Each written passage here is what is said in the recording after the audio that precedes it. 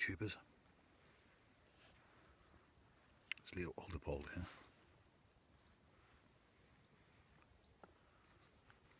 I'm going to try and keep this video a little quiet because you can probably tell by the way I'm dressed, like G.I. Joe. I'm actually out hunting at the moment.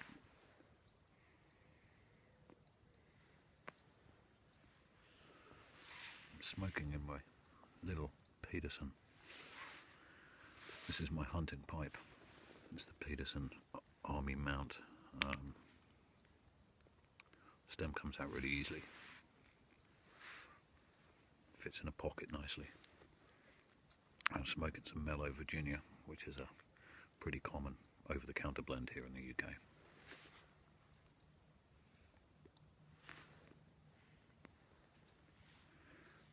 And I'm just waiting for the morning mist to clear.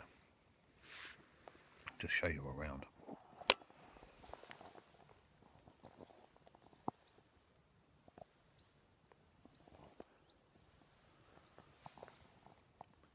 I'm going to regret lifting the camera now because I had it propped just so on the sight of my rifle, between my rifle and my flask down there. And I ain't going to get the bugger back in now, I'm sure. Let's have a go.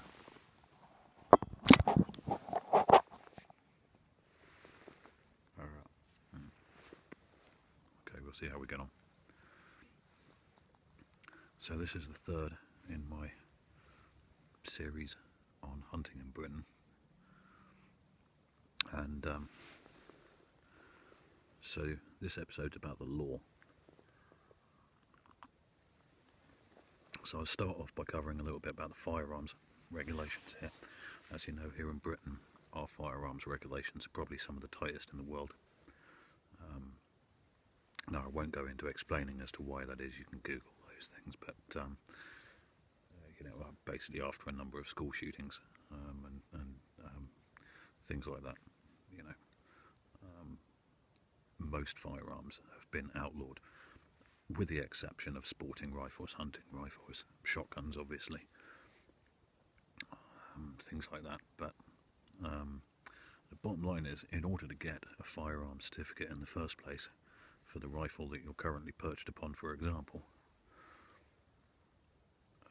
you need a reason to want to own that firearm, and you need to justify that to the whichever is your local constabulary.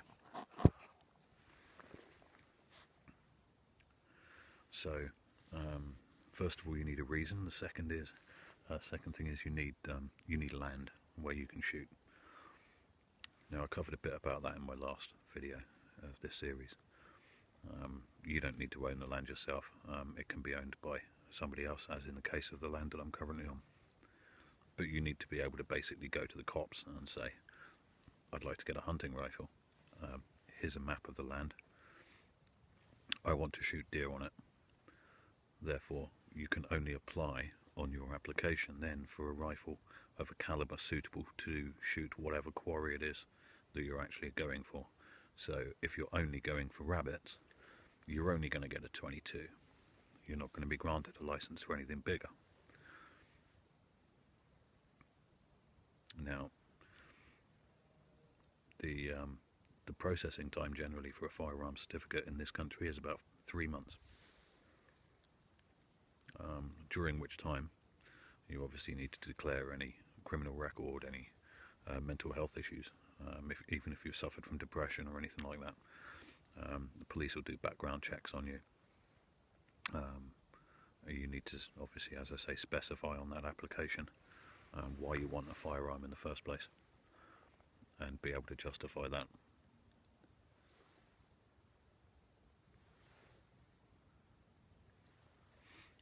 And then once you've got your certificate, then it's valid for 5 years.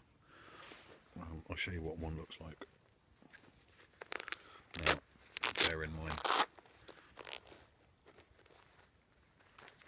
I have to, as anybody does over here, carry this around with me every time I go out anywhere with a firearm, be it a shotgun or a hunting rifle or whatever.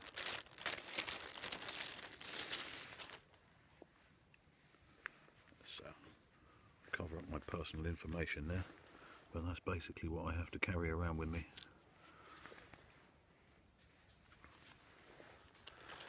And that's two different certificates, one for shotgun, one for a rifle.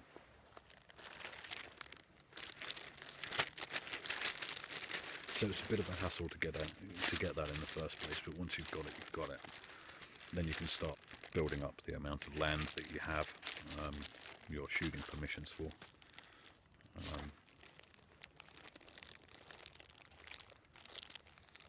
And away you go. Now, that's a little bit about the firearm stuff anyway. So, I'll just run you through a couple of things to do with our shooting season. Now, I'm going to talk here about deer, because that's what I'm here to do. We've got 6 deer species in this country. That is 6 free-roaming wild deer species. Only 2 of which are actually native, which are the roe deer, which is what I'm coming for this morning, and the red deer. Now, the other 4 deer species, the fallow deer, the sika deer, the muntjac, and the Chinese water deer, each species has its own particular season, in general. Now, we're on the 6th of August right now, and a couple of days ago, on the 1st of August, was when the stags came into season. And that's the big deer, the sika, the red, and the fallow. Just the males for those came into season a few days ago. Now the roe buck, obviously the male of the roe deer, he's been in season for a while, since April.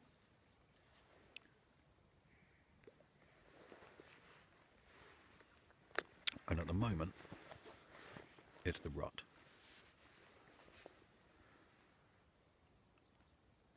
I don't want to shoot a big stag during the rut because they're smelly and the meat's not so good. It's loaded with testosterone. A roebuck, not so bad. But basically, all of our deer seasons, our shooting seasons, are tied in around the breeding cycle of that particular deer species. With the exception of a muntjac deer. Now the muntjac deer will breed all year round, so you can actually shoot those all year round as a result. And similarly with the Chinese water deer, because the male and the female of that species are so difficult to tell apart, the male and female actually have the same season. But other than that, the way it generally works here is when the male's in season to shoot, the female is out of season. And when the female's in season, the male's out of season.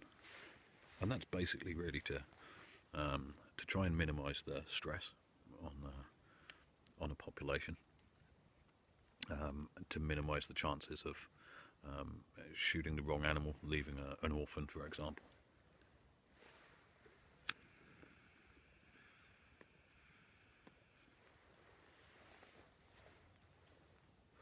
The only issue with that is that once you've got your firearm certificate in here, over here in this country, that's it pretty much. You can go out and start shooting. There isn't any training that anybody must undertake in order to be able to go out and shoot, which I think is a bit silly. We have a training program over here, which is very, very good, and it's basically an intensive course that basically when you pass, you get a certificate, and it basically says that you know your difference between the deer species, between the males and the females. You know how to identify health problems in them, and so on and so forth, and all of those things that I think any responsible hunter should know anyway. But there isn't actually any law that says you must have that.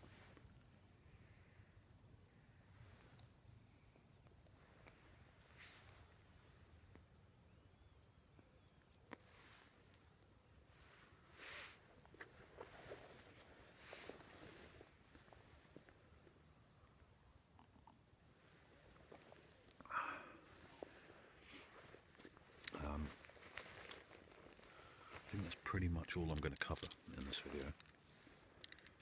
Because you can probably tell I'm a little distracted right now. I'm keeping my eyes open. I've got my little Butterlow call here.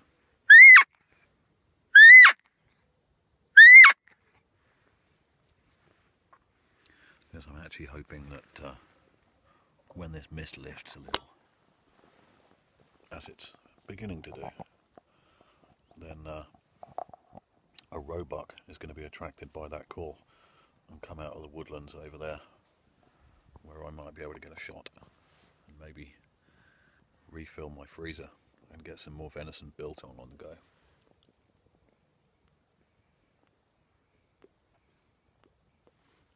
Anyway, you folks take it easy.